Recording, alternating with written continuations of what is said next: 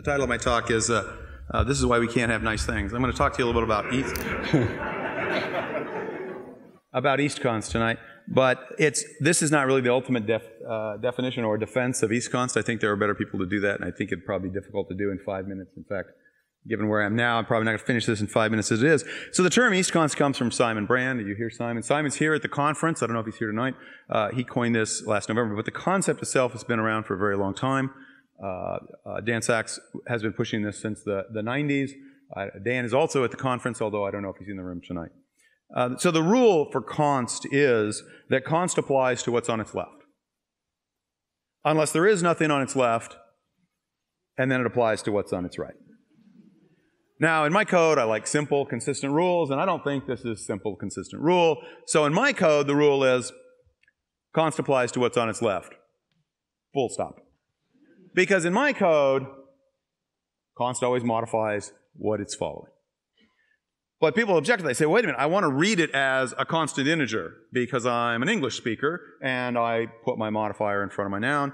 And I agree, I want to do that too. But the assumption you're making is that you're going to read left to right because you're an English speaker. But you're not an English speaker, you're a programmer. And in C and C++, the real order to read declarations is actually inside out and right to left. So for example, fn is a pointer to a function that takes an int and returns a void.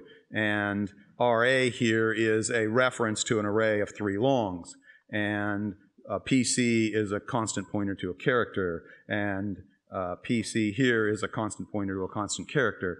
And in this case, RI is a reference to a constant integer. So you see, I do read it as a constant integer because I'm reading the declaration order the way that, unfortunately, the language syntax calls for us to do. There are times in the language when the language requires us to use EastConst. So, for example, if you want to have a constant pointer or if you want to declare a constant member function, you must use EastConst, which is one of the reasons why we sometimes refer to EastConst before Simon came up with that clever name. We used to just call it consistent const, because if you are going to use something that's other than EastConst, you're going to be inconsistent in your code, because if you ever have a constant member function or a constant pointer, you're going to have to use EastConst in those cases.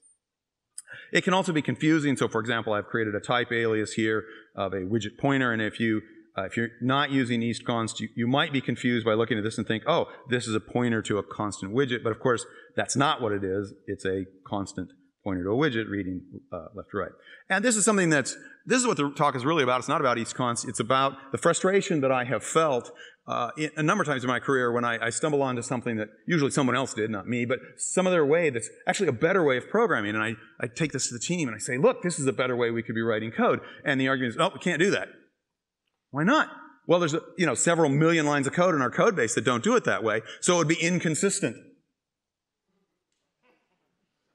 No, I'm not buying that. This is the argument that's actually used in the coding guidelines. This is kind of what really motivated this talk. They have this example here where they use the bad example is EastConst. And they actually concede. And they say, well, the bad example is more logical. But then they hide behind the kids, right? They say, well, novices relying on teaching material might be confused because the alternative, the conventional, is more common. So what we're saying here is rather than improve our teaching materials, we're going to condemn the entire industry to a less logical approach. That is the argument they've made. Furthermore, if you look down here in the enforcement part, they're actually saying we're going to flag anything that uses const as a suffix to a type. But I call your attention back up here to the OK example where P is a type whose suffix is const, because for pointers it has to be. So I'm going to say this is why we can't have nice things. If you must remain consistent with the past, you can never improve, because any improvement is inconsistent with the past by definition. So I'm going to ask you to join the EastConst revolution. I think there are people who are handing out bands. Come and find me at any time. We're going to have some at the info desk. If you have coworkers who need to have this when you go home, take more than one. Believe me, there are plenty here. Thank you very much.